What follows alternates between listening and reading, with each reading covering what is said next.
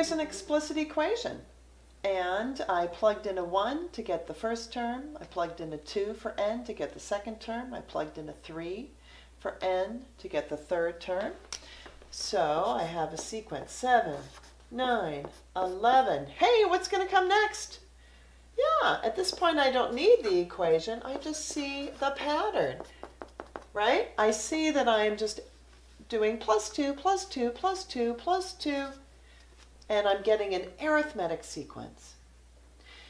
What we're going to talk about today is how do I go backwards? If I gave you a sequence, how could you write an equation for it? Well, let's look and see if we notice anything here. That 7, that's my first term. Interesting. And that 2, where does the 2 show up in that sequence? Yeah, 2 is what we call the common difference. It's what I'm adding each time. Plus 2, plus 2, plus 2. That's what we call the common difference. And sometimes we use the letter D stand for that. So, D is the common difference. And then n minus 1. This, my friends, is one way to write an equation for any arithmetic sequence. This only works if you have an arithmetic sequence. And there are lots of different ways you could write this equation. There are different forms of this equation, but this one will always work. Your nth term is the first term plus your common difference times the term number minus 1. Pretty cool. Let's see if we can practice some more arithmetic sequences and see if we can come up with the equations. Here is an arithmetic sequence. Plus 5, plus 5, plus 5.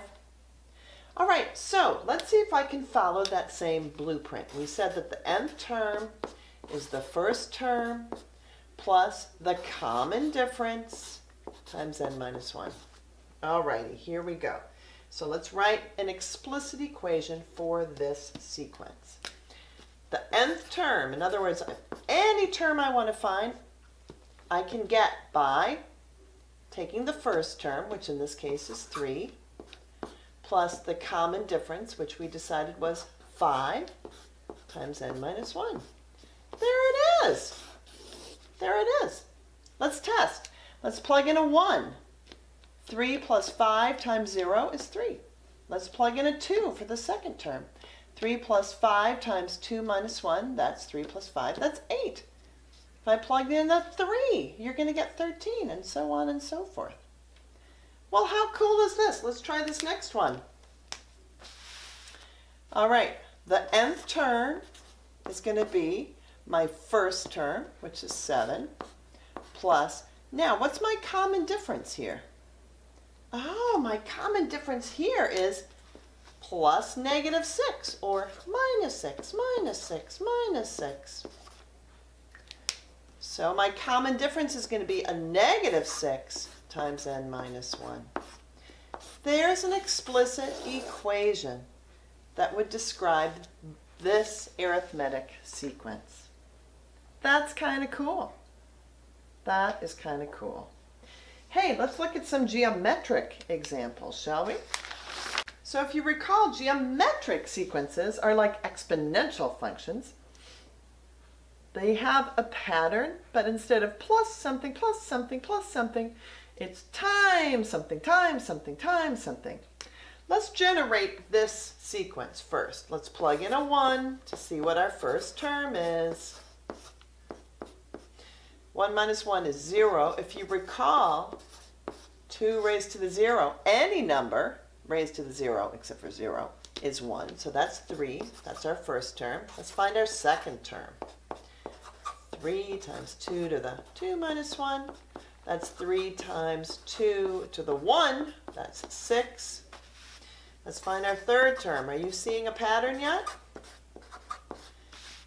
3 minus 1, that's going to be 3 times, whoops, 2 squared, that's going to be 12. Okay, What pattern do you see? What's our common ratio?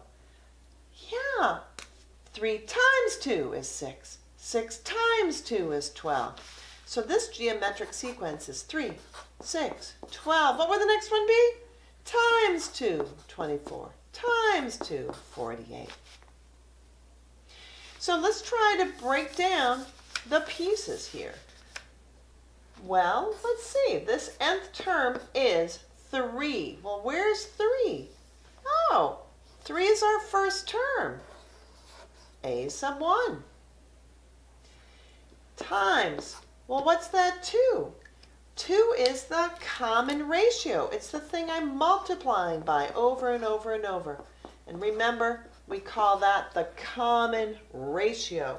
So I'm going to use an R for the common ratio to the n minus 1. There's the general form for a geometric sequence.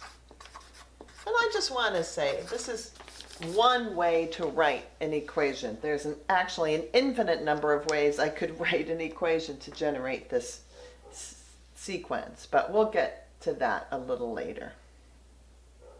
Here are two geometric sequences. Let's see if we can write an explicit equation for them. All right, so if you recall, our kind of general thing was the nth term is the first term times the common ratio to the n minus 1, where n is the term number. All right, here we go. So,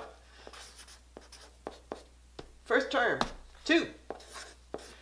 Common ratio. Well, what am I multiplying by over and over again? 2 times what is 6? 6 times what is 18? Yeah, 3. Times 3, times 3, times 3. So our common ratio is 3. And raised to the n minus 1. And what do you know? There is my explicit equation. If you plugged in a 1, you're going to get a 2. If you plug in a 2 for n, you're going to get a 6. If you plug in a 3 for n, you're going to get an 18. And so on, and so on, and so on. Okay, let's look at this red one.